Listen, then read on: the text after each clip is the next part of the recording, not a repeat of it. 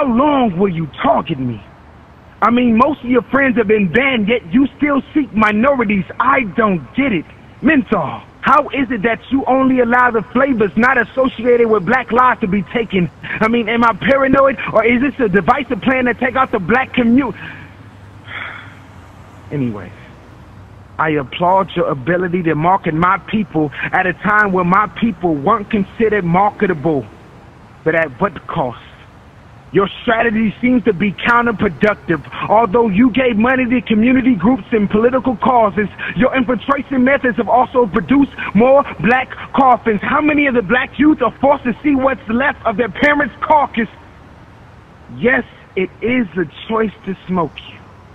But at what point does a choice become predetermination? You have pumped my community with advertisement and flavors. Advertisement and flavors. Advertisement and flavors. Your aggressive campaigning has led to generation on generation of learned behavior.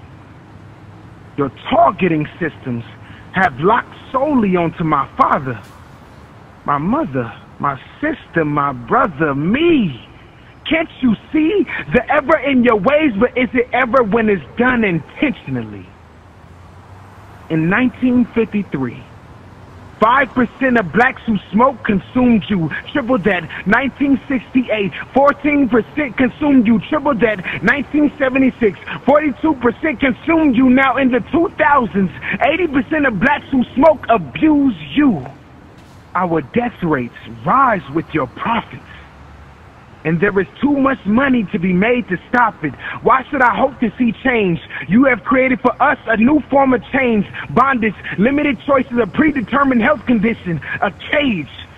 Your actions are Judas.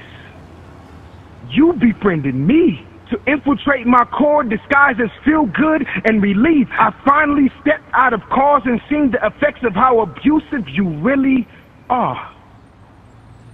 I'm glad that I let you know about yourself.